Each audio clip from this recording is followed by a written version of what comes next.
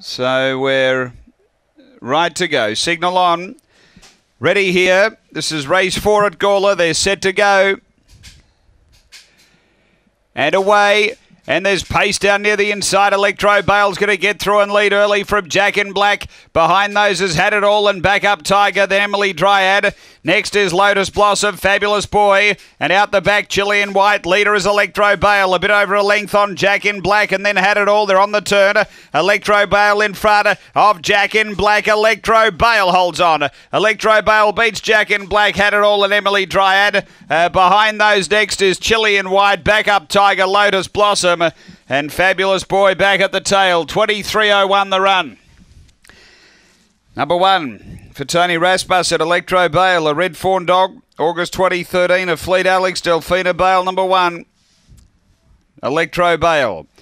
Second to 3, Jack in Black, Des Hockley. A white and black dog, January 2014, Where's Pedro, Cool in Blue.